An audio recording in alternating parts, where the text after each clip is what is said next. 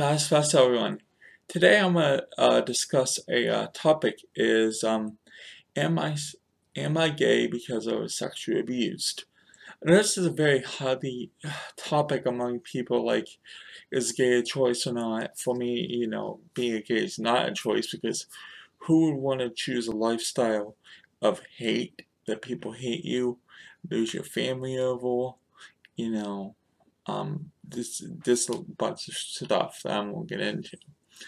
But, no, you're not. Just because you were sexually abused, there are sadly thousands of people abused every day as children.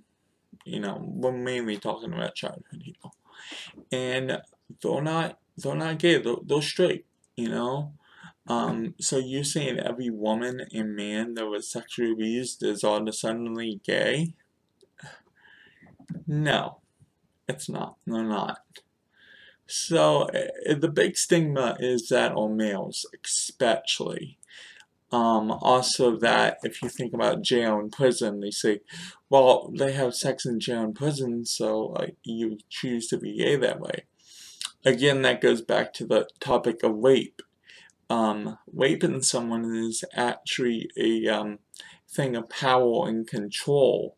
So the ones in prison that are raping these other prisoners, having sex with them, is more of a dominance thing. It has nothing to do with sexuality. So I am saying if you were sexually abused as a child and you feel like you're gay because of it, I mean, that's okay if you are, but just know, just because you were sexually abused does not make you gay. God bless.